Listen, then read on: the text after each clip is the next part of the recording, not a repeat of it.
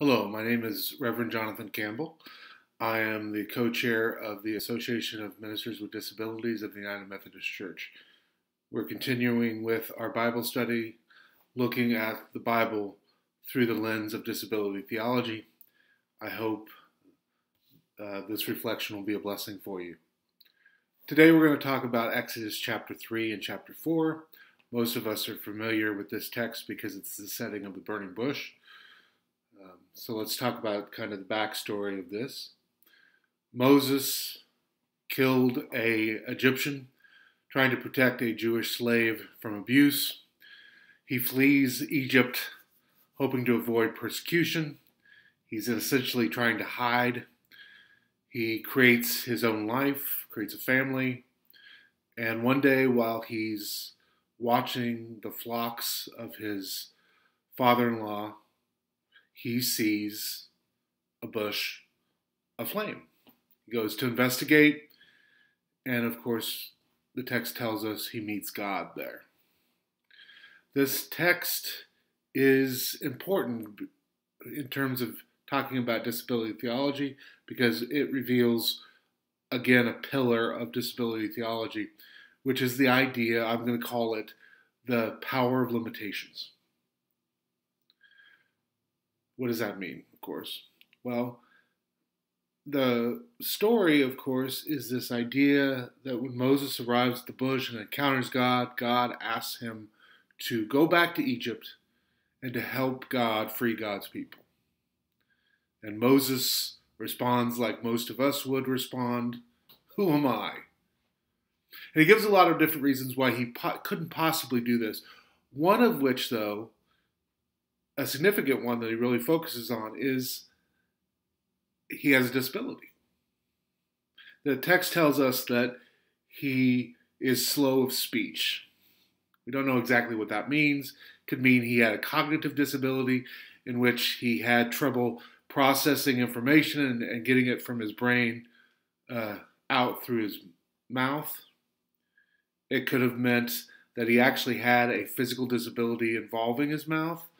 And so maybe he had a lisp or he had a stutter. We don't know. The point is, he looks at his disability as a way, as something that will keep him from doing what God wants him to do. Unfortunately, people with disabilities today deal with that. They deal with that internally. They feel like they can't do something because of their disability, because they have heard that over and over again through our society. Our society often assumes and just makes pronouncements that people with disabilities couldn't possibly do things of value. It's an assumption too often people in our society make. And so Moses makes the same assumption. I can't do this. I'm disabled. But then the text, through how God responds, reminds us of this idea, this pillar of disability theology, that there is power in our limitations. Let's unpack that. Moses says, I can't do this. I can't speak, I can't do this. One of God's responses is, I'm going to bless you with Aaron, your brother. Your brother can speak really well. He'll be your voice for you. God also tells Moses, don't worry, I'm going to go with you. This reminds us the power of limitation to open us up to the need for other people. Moses needs God. Moses needs Aaron. Later on in Exodus, Moses will need his sister Miriam to help him. Later on in Exodus still, he'll develop a council of 70 wise people called the Sanhedrin to help him make decisions and guide the community. Limitations open us up to the reality that we need each other, and we are blessed by that. We are blessed by community. So that's one aspect of the power of limitations. It gives us the great gift of needing other people, needing God. But of course, that's not the only power of limitation that's mentioned in this text. throughout Exodus, and in this text, but throughout Exodus, Moses has to be creative because of his limitations. He has to lead differently because of his disability. He has to think differently because of his disability. He has to act differently because of his disability. And because of that creativity that his limitations require of him, because he has to develop other skills, he is blessed by his limitation because his limitation opens him up to different possibilities and different abilities he wouldn't have developed or even knew he had without his disability. When I was in college, there was a song that has always stuck with me. It's by Joan Osborne. It's called Spiderweb. She essentially has a dream of Ray Charles. If you don't know who Ray Charles is known as the father of soul. If you've never listened to his music, please listen to his music. He's amazing. But Ray Charles was blind. And she dreams of Ray Charles this night. And when she dreams of him, he can see. And she asks him to sing, because of course she would ask Ray Charles to sing. And he tells her he can't. Since he's gotten his eyesight back, he says his voice has deserted him. She ends the song with, "Please don't let me dream of Brother Ray." She says, "Don't get me wrong, I'm glad he sees. I just like him best the other way."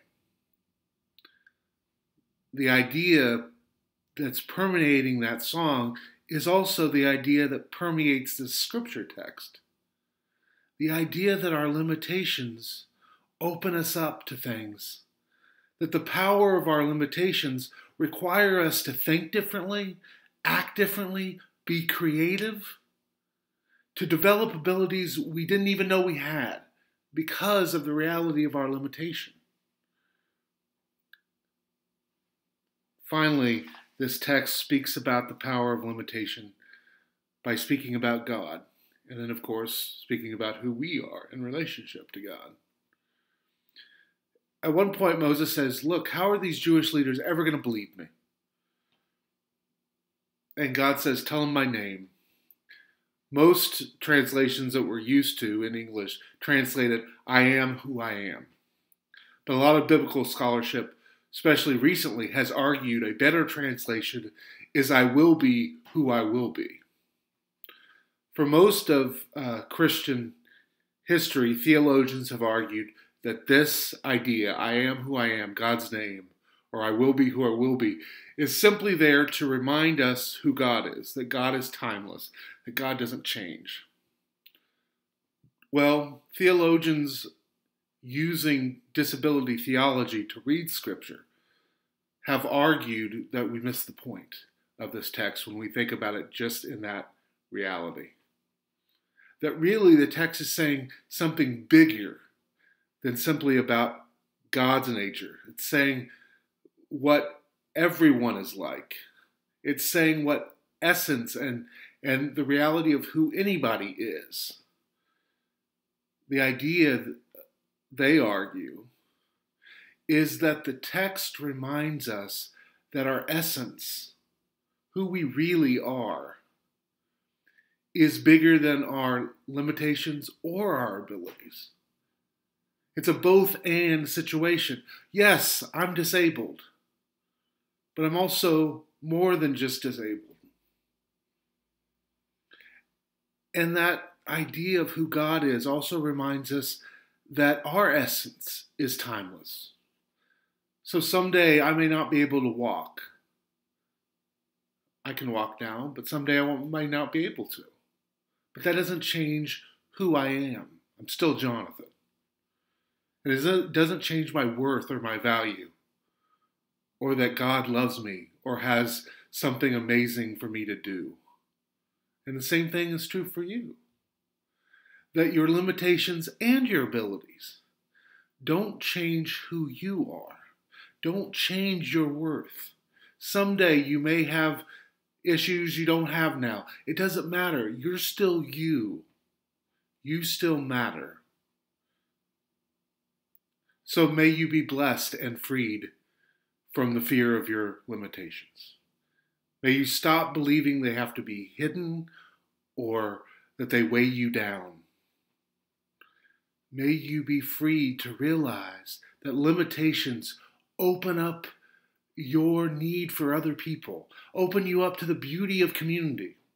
May you be reminded that your limitations open you up to creativity and possibilities and abilities that you never knew you had. And may you realize your limitations and your abilities are not all that you are, because you are who you will be. Blessings. And I hope you'll join us again. I look forward to hearing your thoughts and comments.